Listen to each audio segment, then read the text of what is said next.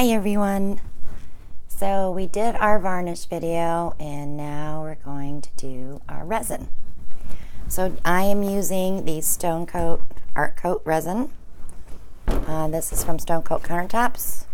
All the links for this resin is always below any video that I do. I am an affiliate for them, so I make sure that link is there using our code POSSE, P-O-S-S-E, at checkout. Will get you 10 off 95.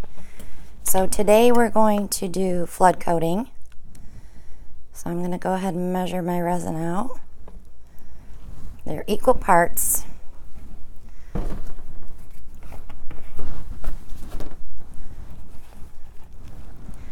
And very simple to mix.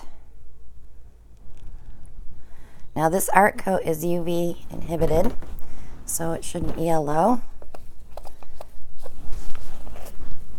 Alright, so when mixing resin, I always put this one in first, which is the part B, the hardener, because it is thinner and it's easier to move around in your cup. And then to that, I'll add my part A, which is the thicker resin, much thicker. Kind of like honey out of a jar. So I always make sure I scrape that cup real well and get most of it out. And I do not scrape the side of my mixing cup. I'll leave that there because I'm going to be doing quite a few. So I'm hoping I have you at a pretty good angle so you'll be able to see. This is a silicone mat that I ordered through a link on Canella's channel. Tammy Anderson has it also, and Ann Osborne. You can get 5% off, I believe, or $5 off. Ordering it's silicone, so everything should peel right off of it when it dries. So we want to stir this as long as we possibly can, which is usually about 3 minutes. Till your arm hurts, then you know it's kind of stirred enough. So I am doing this painting tonight. I have a lot. I have probably about 20 that I want to get done. And of course we have our auction coming up at the end of the month. But I do want to get some of these in my Etsy shop.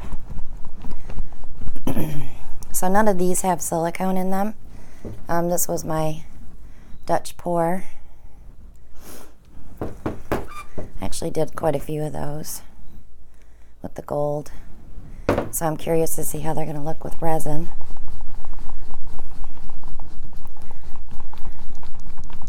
So when you're mixing your resin, you want to watch because the part A will have strands, and you'll see that when you're mixing.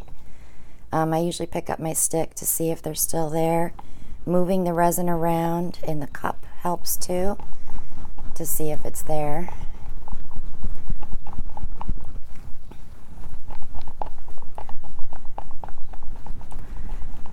So I'm just going to stir this for about another minute. Always scraping those sides. And now I'll do my stick because I've got most of it down in there. Put it back in and keep stirring. So I'm mixing up just a small batch to show y'all. Usually I use a measuring cup and I make about 2.5 cups of resin.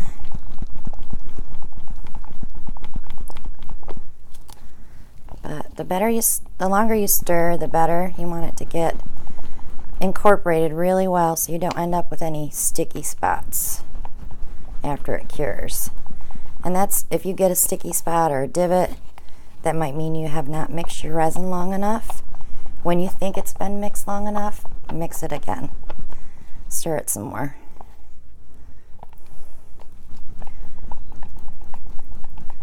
Okay.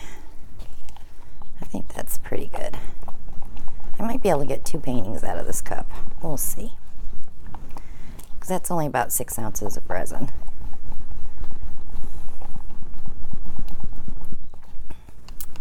Alright. So I'm going to put some down. Remember, this is just a flood coat, so first coat doesn't matter, second coat is more important. I always do 2 coats of resin because this is canvas. Oops, sorry guys. Kicked it with my foot. I always put it on with my hand so I can see where I need to thin it out or where it needs more. And I do my sides. Some people tape them off and leave them bare. But I'm definitely one to finish a painting. I like everything to be pretty. Taking that little extra time shows how much you care about your art and not just producing art to sell.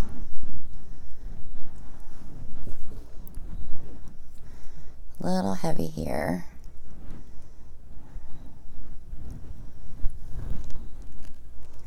So once you get that on, I think that's pretty good. It really slides on this mat. I don't know if I like that.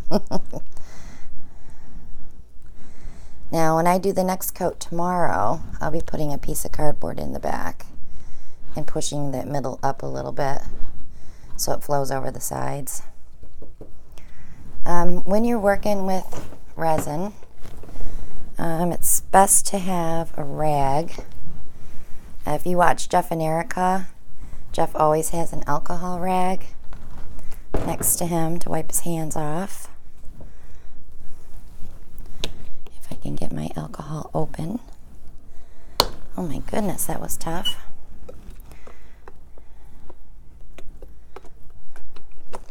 So yeah, if you get a chance, check out ATD, Artist Till Death. They're great resin artists. I learned quite a bit from them. Okay, so now that it's down, I'm going to go ahead and torch and get my air bubbles out.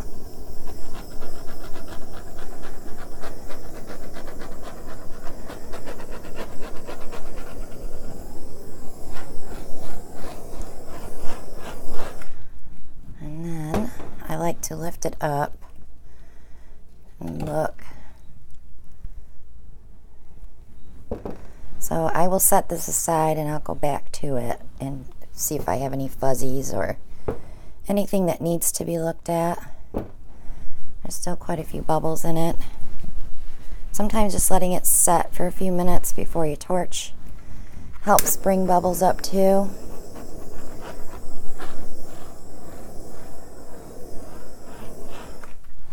So I will move that over here. I'm not real picky on the first coat because I can sand that all out and put another coat on. Alright, let me see how much resin I have left. Let's do a smaller one.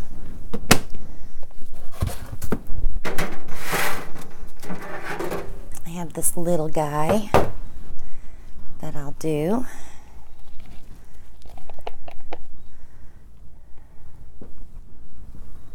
Just so you get the idea of how we apply the resin.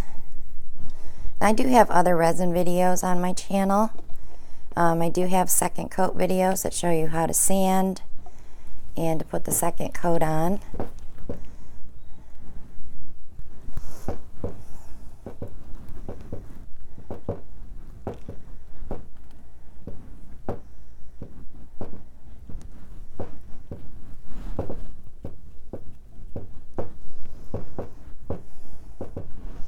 So it's really easy to put resin on. It's the trickiest part with resin is, oh, I'm sorry, I did it again, is getting that nice and level so it doesn't run off to one side. Everything I have, my wrecks, everything are all leveled already, so I don't usually have that problem.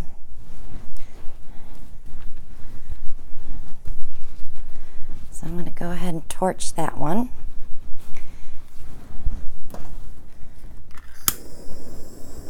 Those air bubbles out, and this will continue, the bubbles will continue to start rising more as it sets. I like to run the torch about every 15 minutes for the first half hour to 45 minutes, and that starts to set up pretty well. But that's it, guys. Stone Coat, use the code.